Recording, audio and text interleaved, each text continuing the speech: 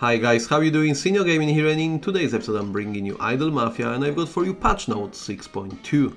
So if you Idle Mafia player or perhaps Idle gamer, then make sure you subscribe to the channel as I post as often as possible and bring you best tips and advice. And if you enjoy what you see, then hit that like button as well.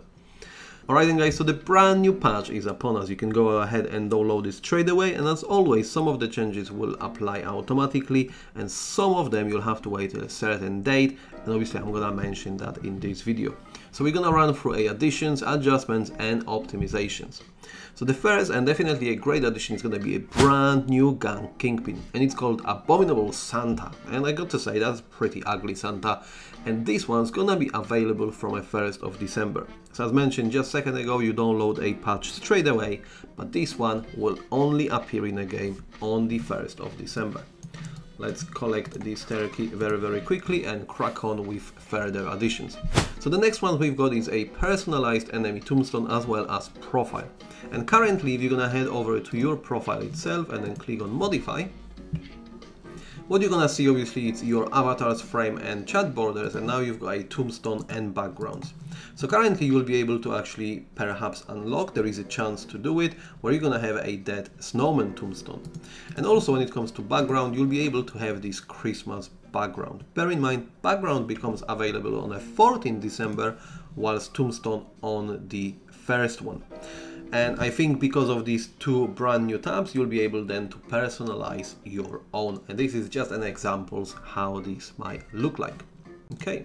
And when it comes to a final addition, we're talking here about a skin that can be now purchased with diamonds, and this is Ava Mermaid Sato. So obviously this is a brand new skin that will be available in the patch notes. Okay, so let's just collect this helicopter this time. So now we're gonna run through all adjustments. So the first one, and I think definitely I'm grateful for this one, is a daily reset. And basically what it means that the game will be adjusted to your time zone. And I definitely enjoy that. A lot of events start around midnight in a London, UK time. And I got to say, you know, when I wake up 7-8 o'clock in the morning, I'm already that many hours behind to other players, which could launch this event much earlier. And then we've got some extra adjustment when it comes to stash. So as you see, nations and trades shards can be now directly exchanged to legendary capo shards. We've got some adjustment when it comes to unfinished business, as well as weekend event capos resort. And then finally, when it comes to adjustments, you're gonna have a extra rarity displayed when it comes to gear. We've got another turkey here, and so that's further freebies collected. And now when it comes finally to optimizations, so basically the first one is going to be a capo awakening. So this is going to be related to a mythical capo. So if I'm going to head over to, let's say, a Miguel, I don't have any mythical capos awakened yet. I'm still in the progress of just upgrading them, but basically when it comes to the middle one, this extra awakening ability is pretty much focused around PvP or just overall a fight rather than a business. And obviously the optimization itself will now look into adding something towards business as well.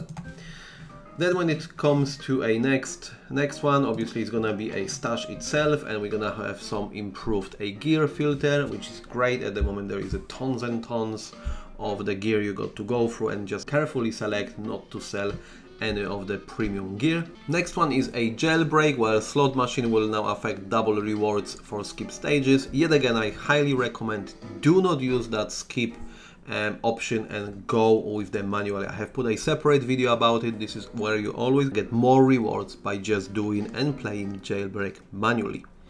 Then number 4 is unfinished business, and there is a talent set switcher added. And then finally, when it comes to unfinished business, we're also gonna have optimized mission reward claim process. So that will be it, guys. Obviously some of the changes are affecting game immediately. Some of them, as mentioned, you will have mainly on the 1st of December, and actually background will come on the 14th. But I'm looking forward